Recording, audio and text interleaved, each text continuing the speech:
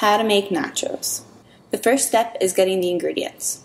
1 bag of tortilla chips, at least 2 cups of cheese, 1 chopped Spanish onion, 1 chopped red bell pepper, and 1 chopped tomato, 1 pound of ground beef and 1 can of prepared chili, olive oil, garlic, black and chili pepper, optional, chopped jalapenos and olives, sour cream, and a variety of salsas.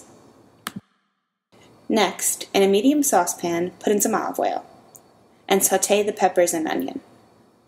Put in some jalapenos if you like the heat. Cook until they're slightly soft. Take aside some spoonfuls if you want to use for garnish later. Add the ground beef, some of each spice, and cook until mostly brown. Then add the chili. Use a microwavable plate and layer completely with tortilla chips. Add 1/3 of the beef bean mix and cover with a light layer of cheese. Microwave for 15 seconds. Then add an additional layer of chips, beef bean mix, and layer heavily with mixed cheeses and microwave until cheese is melted. While the cheese is still hot, add a few more chips and then some raw onions, peppers, tomatoes, whatever you see fit. Sprinkle a little bit more cheese and microwave for 15 more seconds.